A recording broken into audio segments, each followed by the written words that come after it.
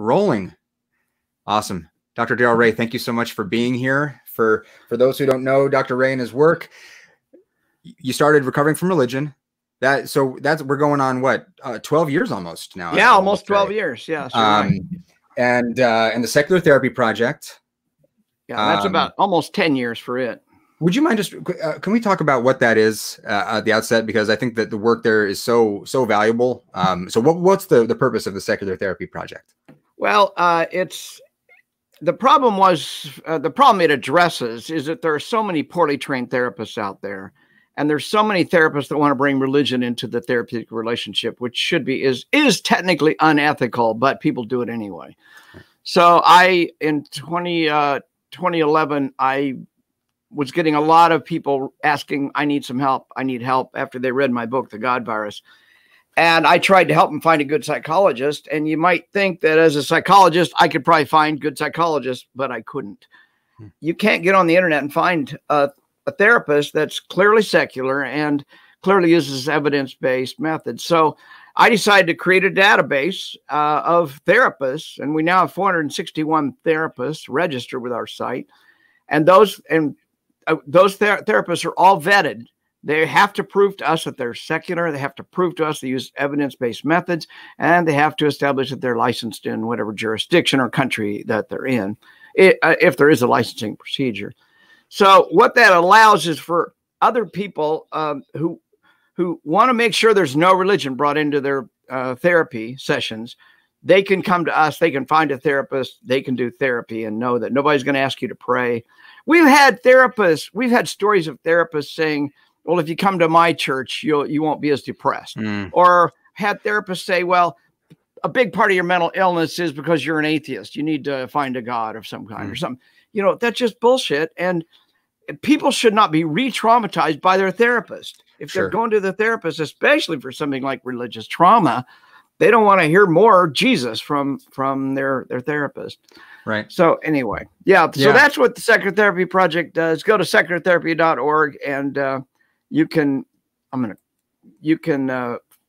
register. It's very simple, and you can search for somebody near you. And of course, in COVID these days, a lot of therapists are doing telehealth. So they would talk to people just like you and I are talking. Right. That's what my therapist has been doing. Yeah. Yeah. That's great. So, I had experience with the exact phenomena you're describing that many people have had of being in what should be a therapeutic environment and then having a therapist with all the best intentions in the world begin proselytizing. So I appreciate the work that you're doing. That should be grounds for losing your damn license. That really should. But, you know, religion dominates this culture. And unfortunately, that it's unethical, but not uncommon. Well, there's one particular element of the religious influence on our culture and our society that I wanted to zero in on today with you. And I want to give a little background to the viewers. So Dr. Ray came out with a book a number of years ago that's called Sex and God. And it explores this relationship between how religion sort of primes people psychologically to interact with themselves, with their sexual desires and impulses and kinks in irrational ways and in destructive ways. And in 2012, I went to go see a lecture given by Dr. Ray in Southern California. And I went with a young lady I was going to college with at the time, thinking that a lecture called Sex and God would be, a real turn on. And at the outset, maybe you can describe sort of the structure of this, how you talk about anatomy before getting into more specifics about human beings. There's so the lecture begins with there was a series of slides related to duck genitalia and duck sexual practices, duck rape, and this is all stuff that actually in the presentation it's actually quite fascinating. But I was telling Dr. Ray before we started recording, I don't know if I've ever seen an audience pull back more quickly in a lecture I've ever seen, but then we're eventually drawn back in because it's quite a good presentation. But that's why that experience and reading your book, Sex and God, was why I wanted to reach out to you to talk about this, how religious conditioning, indoctrination, whatever you would like to call it, has a detrimental effect on people and their relationship to themselves as sexual beings and others. Right, right. So I would begin this discussion on this positive note, and probably end it on this positive note. Anyone listening or watching this podcast right now should, first of all, recognize that this is the only life you've got. It's the only body you're going to get. And no matter what, you've got to be happy with what you got. I mean, there's no alternative here. So I want people to be happy, to explore their bodies, to gain pleasure from their bodies, to look upon their bodies as what it is, the thing that you are closest to. And you are the first person you're going to have sex with. And you may be the last person you're going to have sex with. So let's get used to it. And let's get an attitude that says my body is for my pleasure. I can do what I want with my body. Nobody else can tell me that. So with that said, what does religious tell us? Religion tells us that our bodies are our enemies, and that you can't trust your body, and that you must kill the flesh. I mean, the Christian religion's full of that kind of stuff. And that women are second-class citizens, and that women's bodies are a temptation to men, and men can't control themselves. I mean, there are hundreds and hundreds of these kinds of messages being given by religions all the time. And we're being programmed, even if you were never raised religious, you're still in this culture, in this environment that shames boys, for example, for masturbating, tells people that they shouldn't look at pornography, even though that's a universal thing, tells people that masturbation will ruin your relationship. And there's so much going on there. And I want to debunk it all. I want to give people an opportunity to live this one life with the pleasure you can get from your body. That's my attitude anyway. Yeah. Well, yeah, when you talk about control, not just, of oneself, but even, projecting control onto other people is something that I see, especially, so my background was in sort of evangelical Christianity, the idea of men needing to control women. Yes, right. Was built in there. In a lot of your work, you talk about jealousy, but on a deeper level, talking about shame being a byproduct of the religious experience. Can we touch on that for a little bit? Sure. I think we need to look. Those are two different things. Then we can spend a lot of time on either one. They're kind of big issues. So let's start with shame.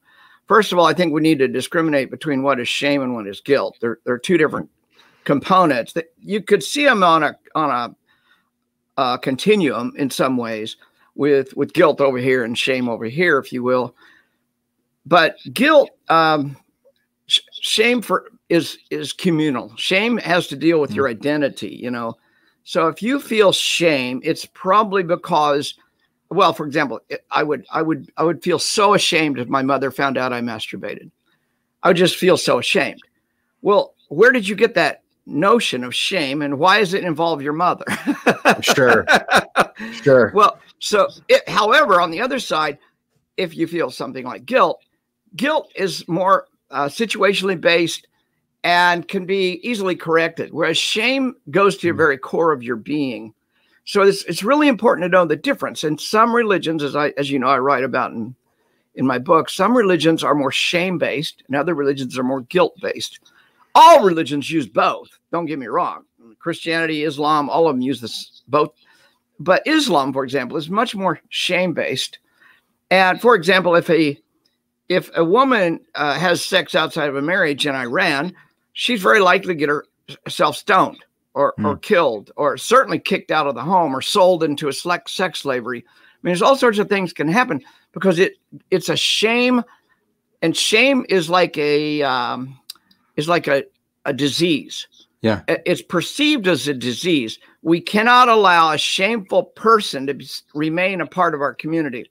It's very hard, if not impossible, to gain forgiveness for a shame-based violation. And that's why you go ahead and kill the person, or chop their head off, or torture them, or whatever you do. But you've got to get them out of the community because they're an infection on the religious cultural environment. It's an interesting point, about the violation being against, not just against them, but against their families, their fathers, their community. Yeah, it's they don't have ownership of their own sexual identities in that context, really. Right. All. And so the father, I mean, you get these things, we hear about it all the time, honor killings in the Muslim world.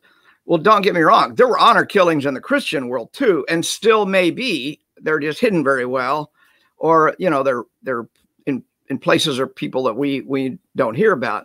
But they're not, I'm not saying they're as common in Christianity, but 500 years ago they were. A girl have sex outside of marriage and not marry the right guy, she could find herself dead 500 years ago. Christianity is not that much farther, so-called farther ahead of Islam. So don't get that idea.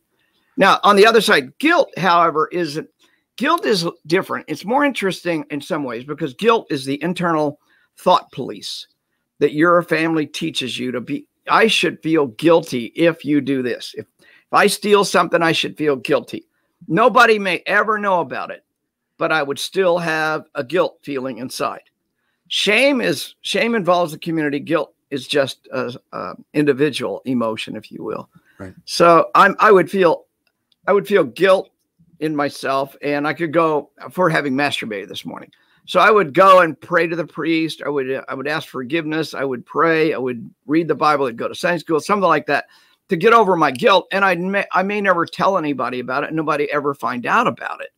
So that's more guilt. Guilt is the mental policeman you carry around in your head all the time. You could actually do a shameful act, but not feel guilty about it. Yeah, that's an interesting distinction that I hadn't really explored. I wonder, as skeptics and advocates, I wonder which target is maybe more accessible. I mean, because with guilt being such an individualized thing, I wonder if sort of focusing attention on shifting cultural pressure away from more traditional religious norms. If undermining shame can lead to the undermining of the guilt, or vice versa. Shame requires a community. So if you get rid of the community, or if you disempower the community, for example, Mormonism is much more shame-based than say Baptists are. Now, again, I want to remind they both use both. Baptists and Mormons both use shame and guilt. But the Mormons have better pamphlets, though. The Mormons have better literature. Oh, God. They have horrible literature. Yeah, you're right. I don't know. People may not be aware. I don't know if they still do this. There used to be a pamphlet they'd give out about, like, don't tamper with your equipment or something. The factory. Don't tamper with the factory. Yep. Yeah. I wrote about that in the God Virus. Yeah. Right. It's hilarious. Yeah. It'd be, these pamphlets given to young boys to tell them that touching themselves is a negative act, is something that's going to make God unhappy with them. The interesting thing is that they only used to give them to boys, but recently they've now got a new one they're giving to girls. They finally discovered that girls masturbate too. That's the thing. When a minute ago, when you said the thing about being ashamed or embarrassed if your mother finds out that you masturbate, the first thought in the back of my head was like, she's doing it too. And she probably already knows that you're doing it. I mean, this is a universal thing that we all act like it doesn't happen. Yeah. I was fortunately raised in my family was fundamentalist. My mother was pretty open-minded in many ways. And one morning she came into my bedroom unannounced while I was masturbating and caught me. Of course, I just had a horrible, shameful feeling about it. And she sat down in the corner of my bed and patted me on the shoulder and said, "That's all right, Darrel. It's you won't do it when you get married." She was half right.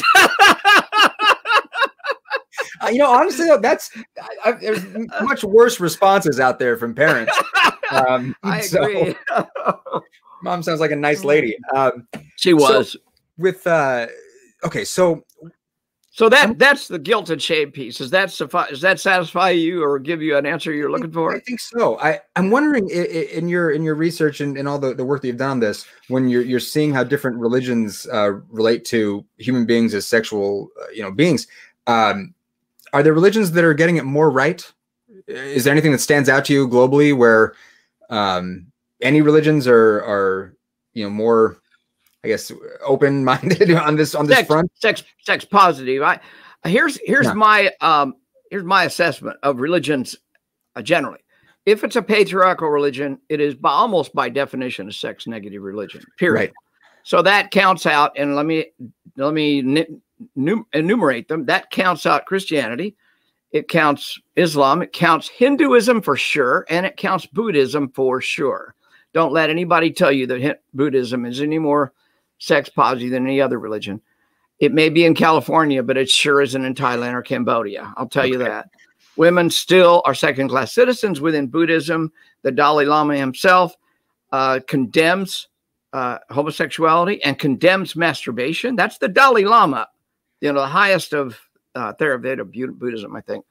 Anyway, so all those are patriarchal religion, and Buddhism is definitely a patriarchal religion. On the non-patriarchal side, you can look at tribal kinds of religions, pagan type religions, Wicca. Almost, not all of them, but many, many of those are much more sex positive. I'm not saying they're sex positive in every aspect, because there are some pretty sex negative practices among, some tribal kinds of religions. In fact, there's some horrendous practices among those. But you get a wider spectrum. At least you have some hope of sex positivity. And there are some religions, for example, the Manganian religion from the South Pacific. It's a small island in the South Pacific. It's one of the most isolated human inhabited islands on the planet.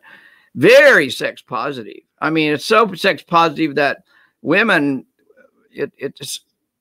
control the sexual relationship.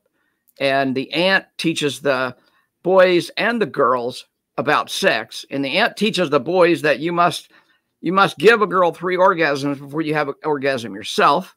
Marriage is not even a big thing in that particular environment. And then, of course, you've got a Hawaiian culture pre-contact, before Captain Cook arrived and the Presbyterians arrived and killed them all with smallpox, of course. But before that happened, you could get your head cut off on the Hawaiian Islands for eating the wrong food. Think about that. Eating the wrong food, get your head cut off. But who you fuck, nobody cared. Unless you were the king. If you're the king or the princess or the queen, there were rules about who you could have sex with. But nobody else cared. And marriage wasn't even, they didn't have marriage in many ways. Or if it was a very loose form of marriage.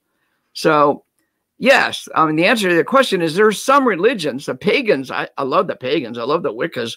They're very sex positive in many ways. Probably the most sex positive, the Satanists. I love the Satanists. They're pretty damn sex positive too. Sure. Yeah, I was wondering if there was just any culture in the world that was, where the humans were acting more like the bonobos, yes and no. The Muoso culture in China, the woman totally controls the sexual relationships, and when she gets to be 13 years of age, she is given her own outdoor exit or door to the compound. And when a man, when she wants to have sex with a man, she invites him in. And any woman can have sex with any man. They don't even have a word for father. They don't have a word for husband or wife. There's no such thing as marriage in this culture.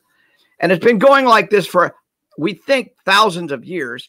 And we know for a fact that it was going around the 1200s, because that's when Marco Polo visited this particular tribe on his way to China. And he writes about it. We actually have written records from the 1200s from Marco Polo about the Muoso culture. So that's pretty amazing that this culture has this practice. And if you ask a Muoso woman, who's the father of this child, she'd laugh at you. They don't even have a word for father they don't care. The father figures are the uncles of the woman.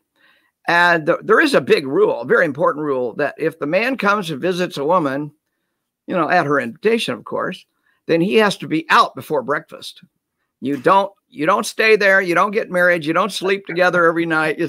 You may have to walk 20 miles to have sex, but you better be out by breakfast. See, and I wish more people were more aware of just how much cultural diversity there is in this planet of ours, that the way that we do things isn't the way. Right. And right. We're all, as human beings, we're all making this shit up as we go.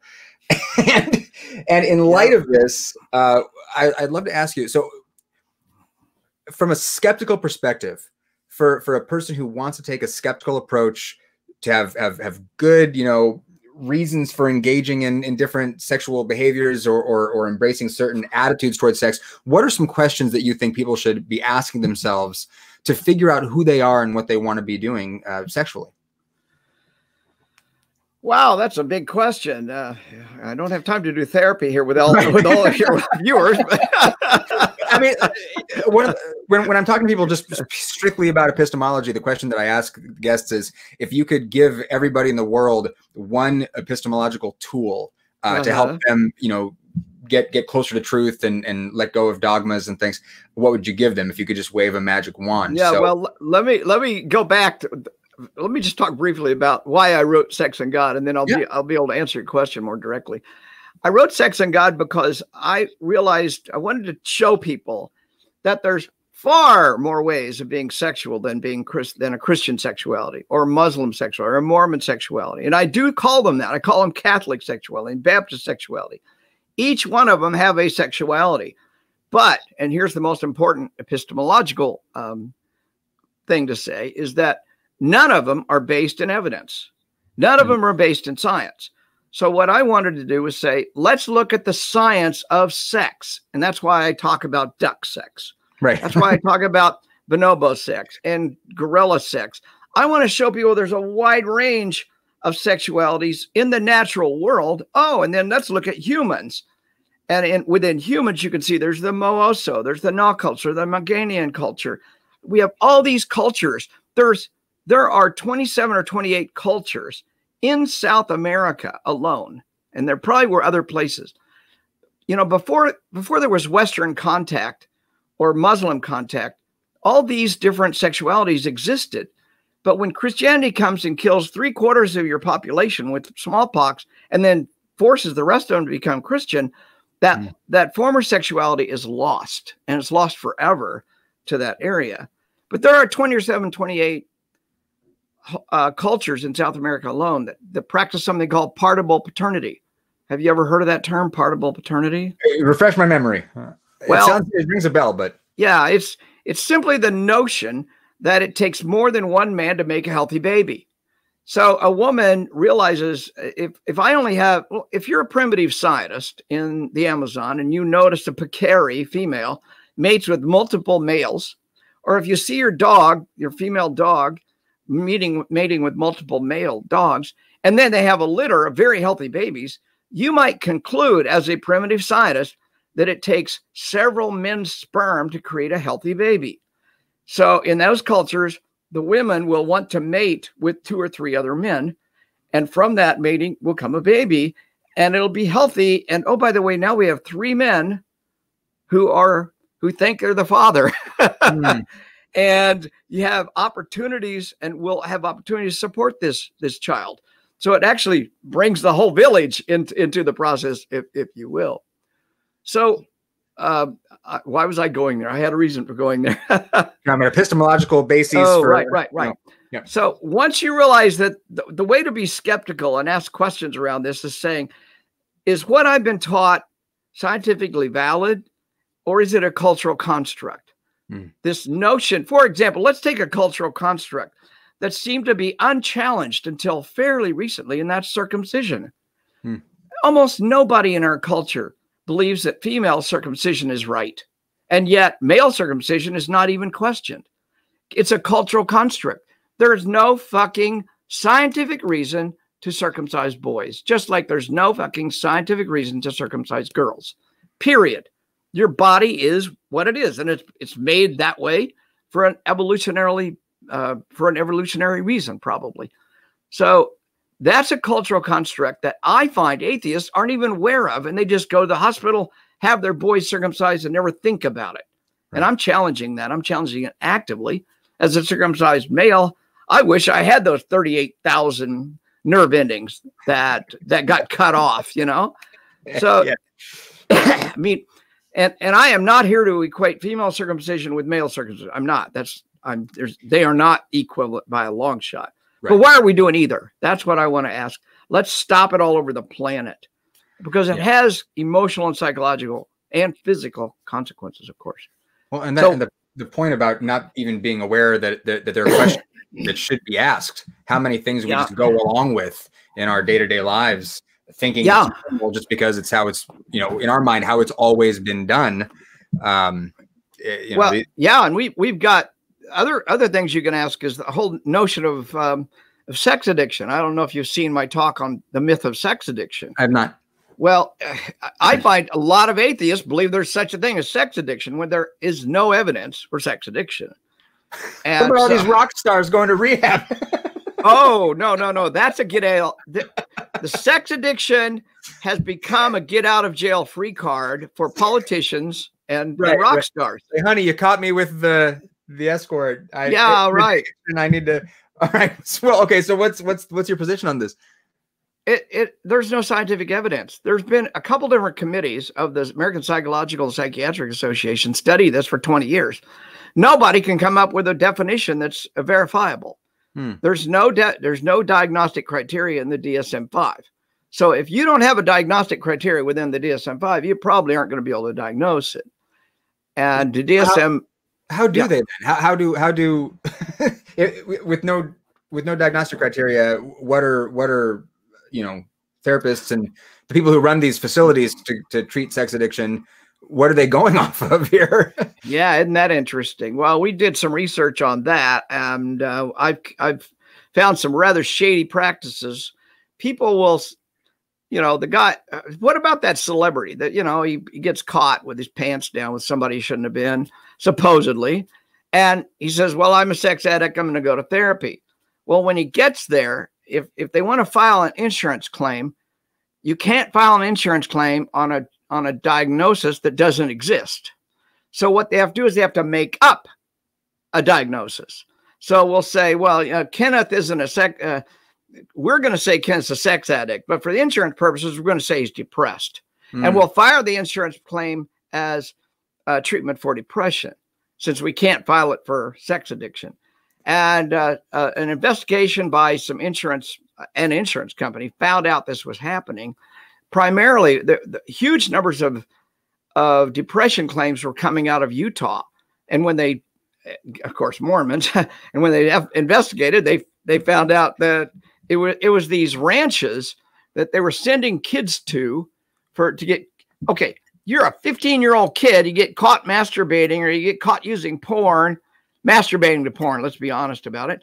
And their parents say, well, you must be a sex addict. We're going to send you off to one of these ranches. Oh, geez. Well, what are you gonna do? A 15-year-old kid's gonna be jacking off 3 or 4, 10 times a day sometimes. That's just normal.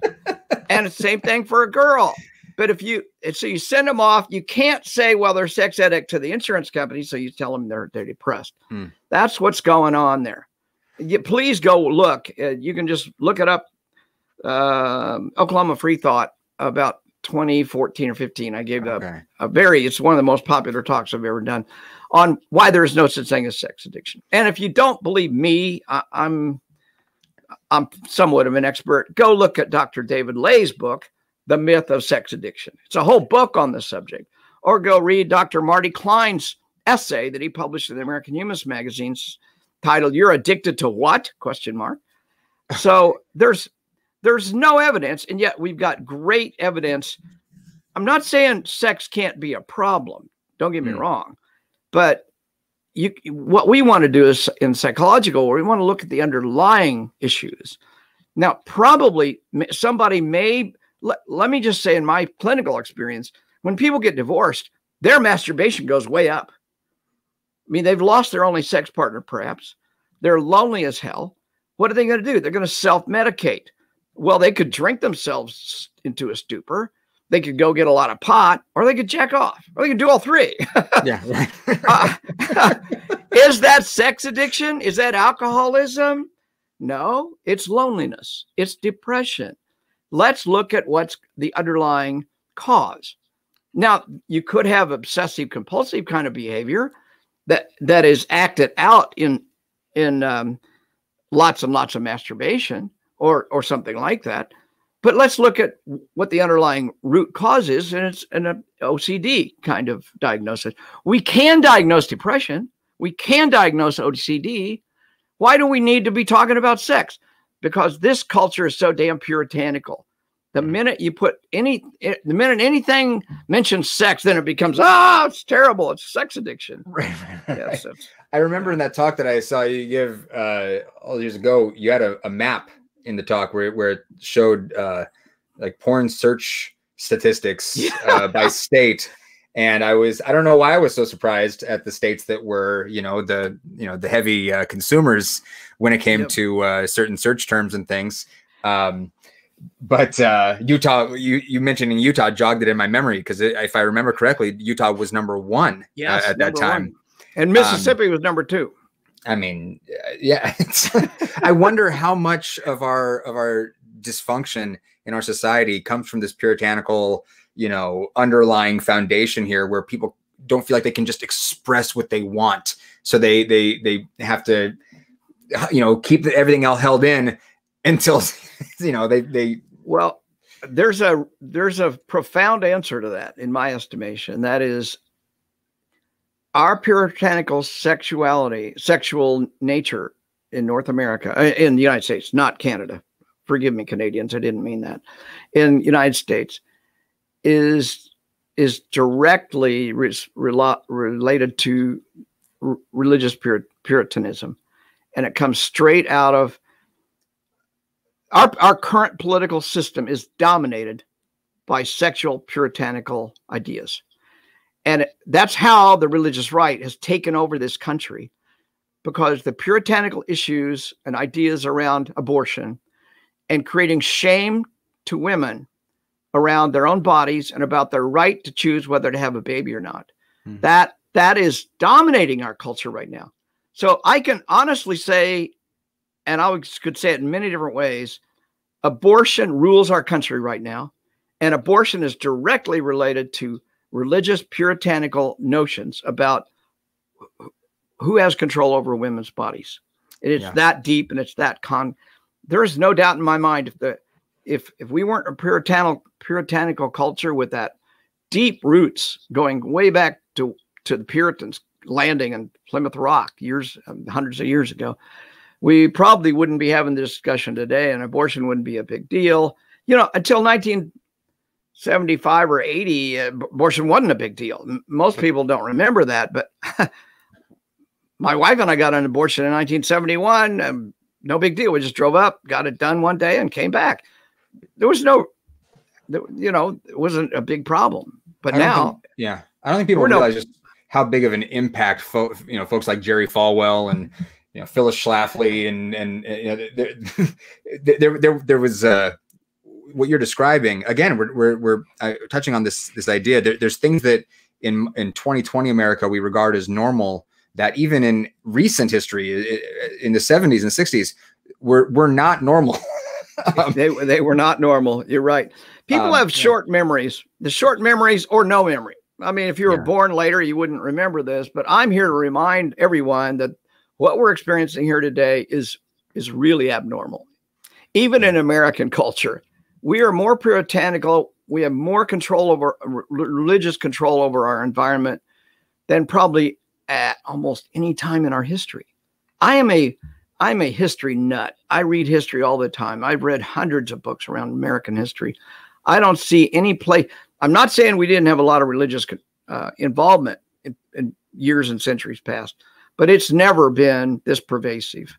Yeah. And it starts with things like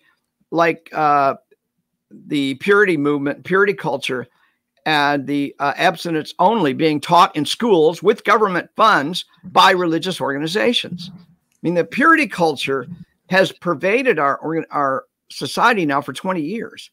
Women are being taught you can't have sex, and if you do, you're horrible, you're a slut, you shouldn't masturbate. All these things are being taught to girls that are 12, 13, 14 years old. Yeah. That's just abusive, and yet our tax dollars paid for that. When I was a kid, the hot book that was being passed around in evangelical circles was called "I Kissed Dating Goodbye." Yeah, and the asshole that wrote that is now divorced and back out dating, and and he's apologized, but he hurt a lot of people. People committed suicide over their inability to live up to his stupid standard. Well, and I can't tell you in the community that I grew up in. I mean, there were high rates of teen pregnancy. You had high. I mean, across the board when there's abstinence only, sex miseducation, frankly, for people who might not know about this, so this purity movement, in where I grew up in, just to give you a taste, in this book, one of the practices that was condemned was holding hands. And this idea was that if you were to hold hands, if you were a young man and you were to hold hands with a young lady, that what you were communicating to the world was ownership over her. And that's not your place to do until you're her husband. And because her dad owns her up to that point. Her dad owns her now. And then when she's your wife, then the transition of property happens. I mean, it's no wonder that in communities where this type of mindset is embraced. And frankly, this is, I mean, it's not a far jump from reading the Bible to these types of conclusions. It's no surprise that sexual dysfunction is everywhere. Right. And I would like to address the sexual dysfunction, because I see a lot of atheists, a lot of secularists, humanists, people that are long since left religion still have problems with sex. I mean, I got a blog. Somebody sent me a blog entry. The Christian atheists, right? I've heard you've used this term. Yeah.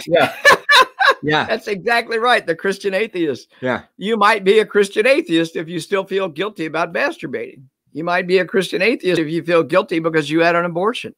I mean, those are the kinds of things that I try to tell people.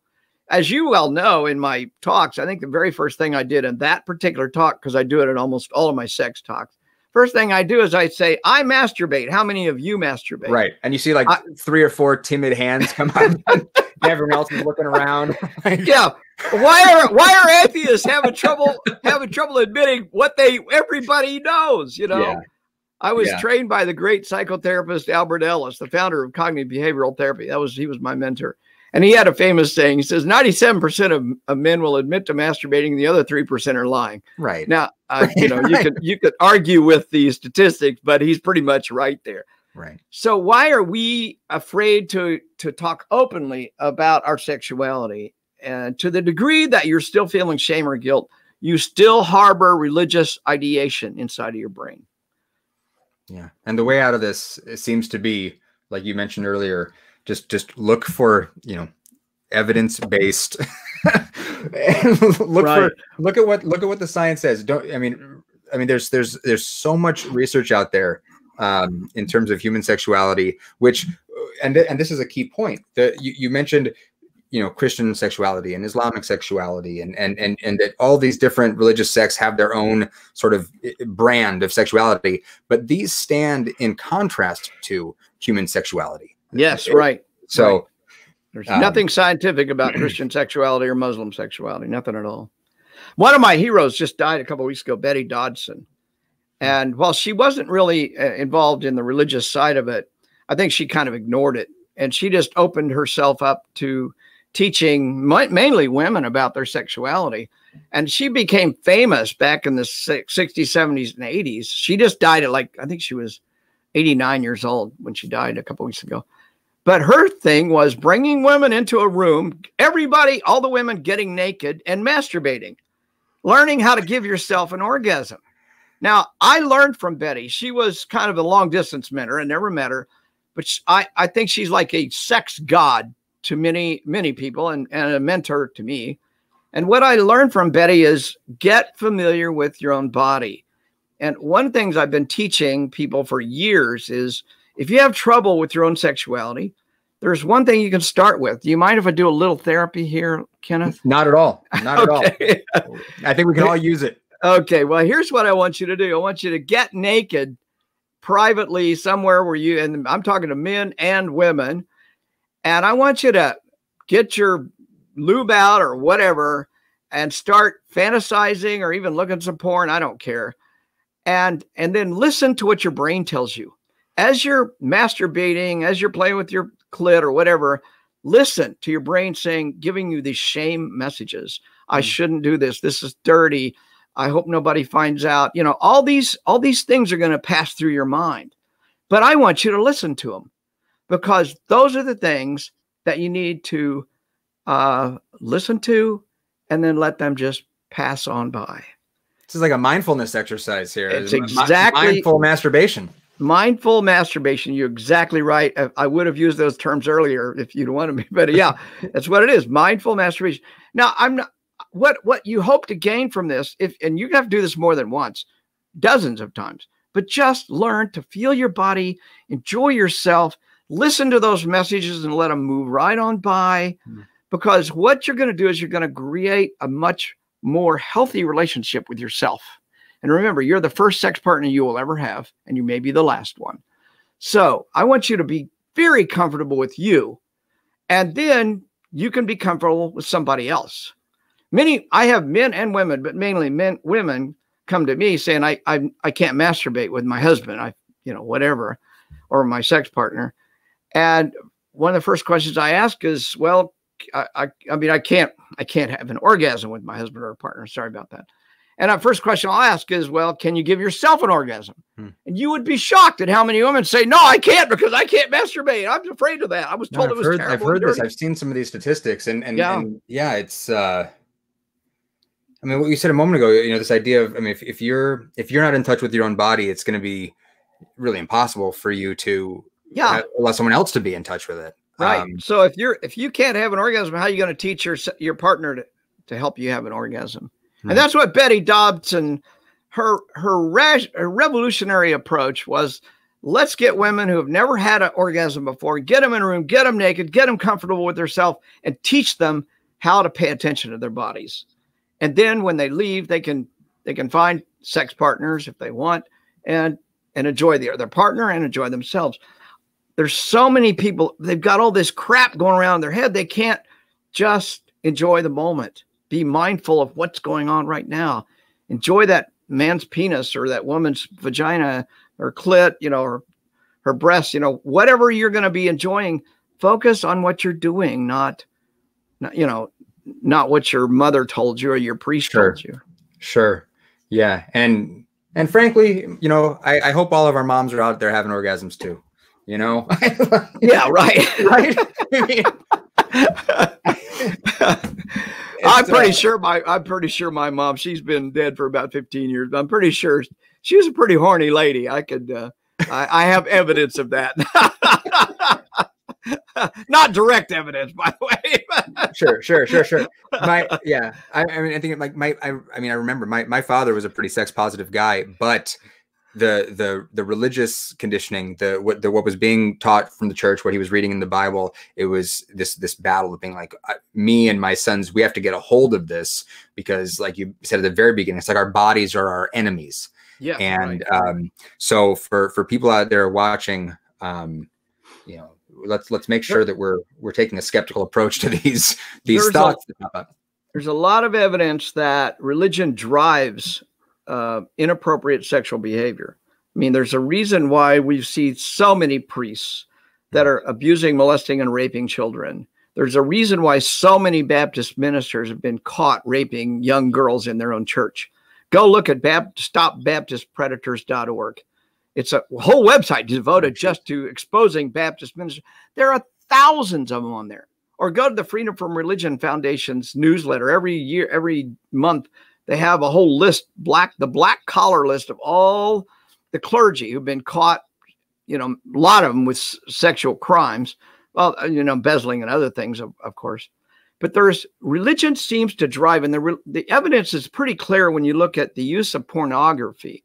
The more religious, as we said earlier, the more religious a state or zip code is, the higher the pornography use is. And you see a inverse relationship between religiosity and porn use. Now, we atheists use porn. I use porn. I'm not ashamed of it. I'm not going to say it's wrong or bad, but atheists actually use less porn than religious people do. We just don't feel guilty about it. Right. So why are they using more? Because guilt drives behavior. I use the example of smoking, for example, or drinking.